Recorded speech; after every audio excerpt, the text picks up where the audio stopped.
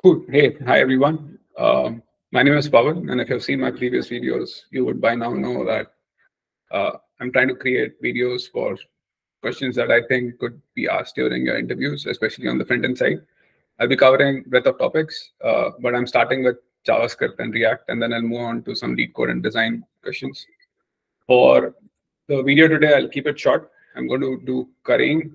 It's a pretty popular concept, can be confusing at times, but I just wanted to cover the basic implementation of currying. And if somebody asks us during interview, you could use this as a solution. So before I get into solution, I think it's important to understand how does currying work.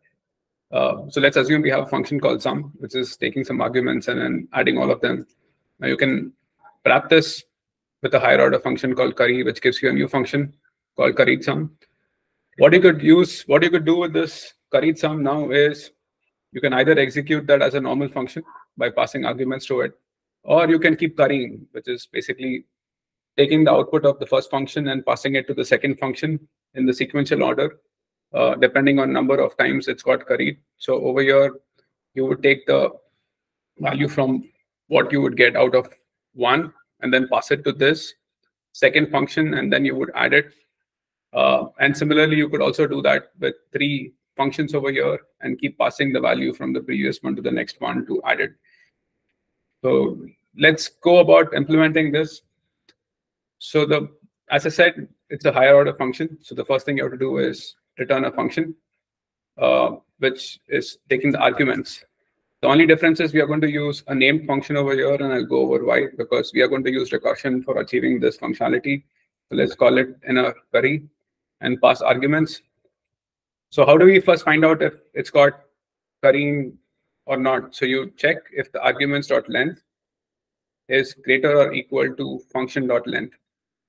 It's important to understand what is function.length and arguments.length. Arguments.length is all the arguments that are passed to a function, whereas the function.length are the parameters which are not defined, which are passed to it. You can try that on your console. You will be surprised on the value differentiation between the two. But for this exercise, the first thing is you check if it's got currying or not. And the way you check that is by checking if the arguments.length is greater or equal to function.length. If that's the case, you just return the function by spreading all the arguments and invoking the function, which is this.args. Right? Now, if this condition does not get met, so now that's when your currying code is going to come into picture. You're going to return a new function over here. Do not use a named function, use an arrow function. So you'll call it args2. And I'll explain why you have to use an arrow function and not a named function.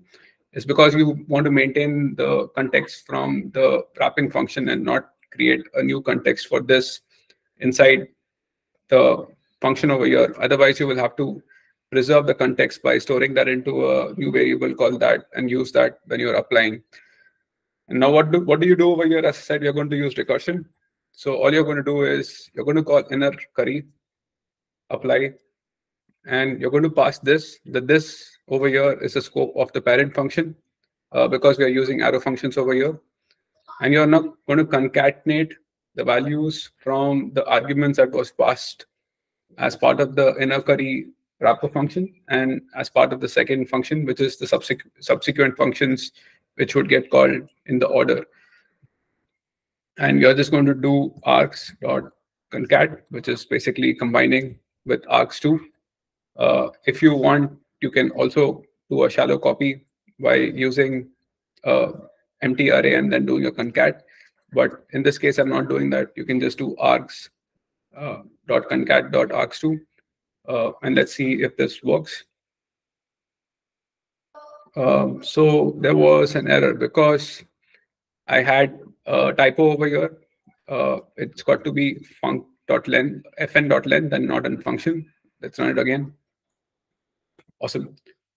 Cool. So this is currying for you, a pretty simple implementation, but you just need to understand certain things over here on what is function.length, what is arguments.length, and how are they two different.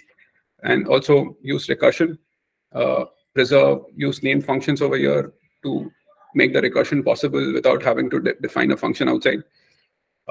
And remember to use the arrow functions for the inner function to preserve the context from the parent function. So that's currying, a pretty simple implementation. Thank you, folks. We'll keep recording.